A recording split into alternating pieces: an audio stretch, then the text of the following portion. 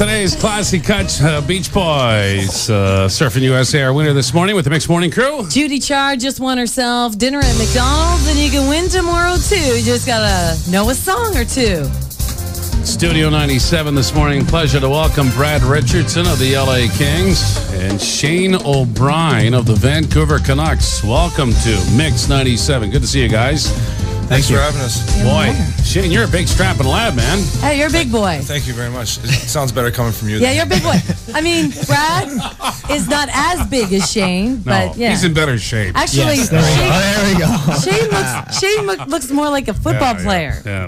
He's not supposed to. So you're looking like a hockey player. Yeah, you were out yesterday at Oak Lake and Sterling at your parents' cottage. Yep. And O'Brien's up from Port Hope, freeloading off you all day. Pretty much, yeah. Yeah. Didn't chip in really at all, but did they serve a good meal? He barbecued. He cooked for us. Yeah. And I did pay for all the food too. But Shane doesn't make as much. I forgot about that. Does Shane make as? Do you make as much money as Brad, or just? I mean, do you know like a little?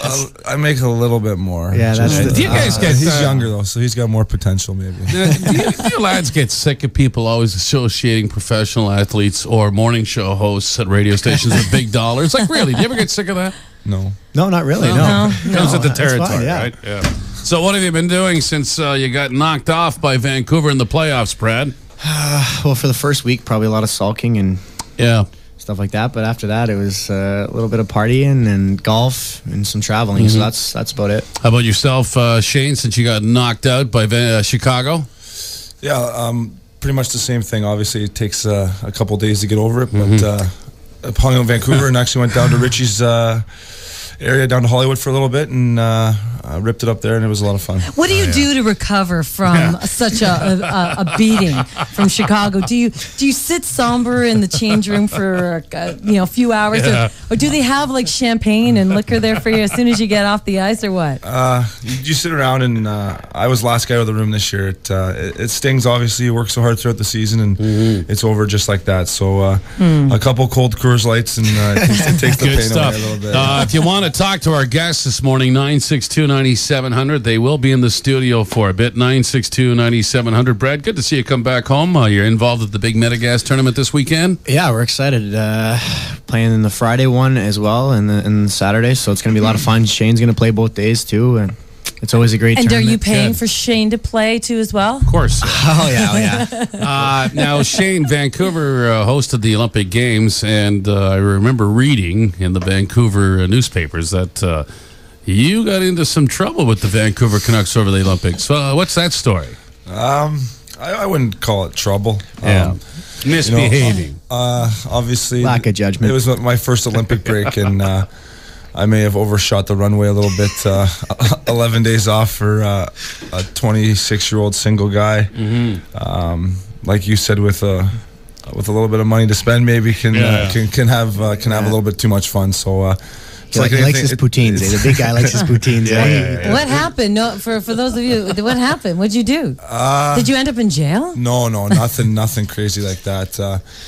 We had 11 days off, and over that break, I maybe had too many cold ones on the golf course, or not enough cardio, and then obviously one day I had slept in past my snooze, showed up a little bit late.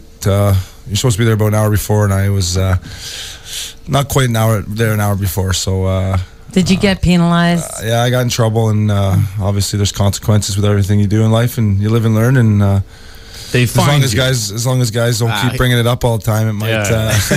So they find you a day's pay. They find me a day's pay. Yeah, they do that around here too for late. So really, that's why we showed up so early this morning.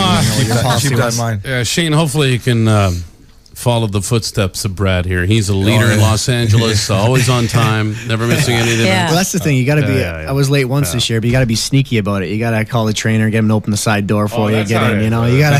You haven't figured that out yet. Yeah, well, if you're playing in LA and there's one camera, where you play in Vancouver and there's 27 cameras, you can't really sneak in. I've been following this Kovalchuk deal, and he hasn't signed with anybody yet in the NHL. He's the big star, folks, if you're not aware of who this guy is. But Los Angeles was interested in him. They said no earlier this week. And I was reading about where the arena is situated and what they're doing to that part of Los Angeles. You're right in downtown Hollywood with that rink. Yeah, it's a pretty sweet setup now. They've really built up the area, new hotels, a bunch of restaurants, bars. They got the new Nokia Theater down there, which they do a lot of the awards shows and concerts down there. So it's really built up, and they're really trying to establish LA as one of the great places to play. You know, you must miss home, though, when you're in LA surrounded by so much craziness and celebritism, that when you come back to Sterling and everything's so chill, people don't even notice you probably. No, walking around. That's the great thing about after the season's over, I hung out for a little bit, and then you get to come home and get away from it. So I mean, it's a great place, don't get me wrong, but it's nice when you get that release and you can come away and clear your mind, then get back and be refocused. I know, Brad, you're a country music fan. You love Garth Brooks. How about yourself, Shane? What kind of tunes you into? I'm a big Jay-Z fan. I think the new guy like David Ducati or David Guetta. Thanks, that one. Sexy chick, and Deadmau5 I saw over Canada and Ottawa. I gotta admit, he can really bring it as well. So. We checked your iPod when the news was on at 8 o'clock, and good to see that you're a Justin Bieber fan too. I'm gonna get ripped the whole time because I'm from Belleville and I'm from Port Hope and he's from Belleville. That's the way it goes. That's why I brought you. Right, exactly. I'll be that guy. Mix 97 FM.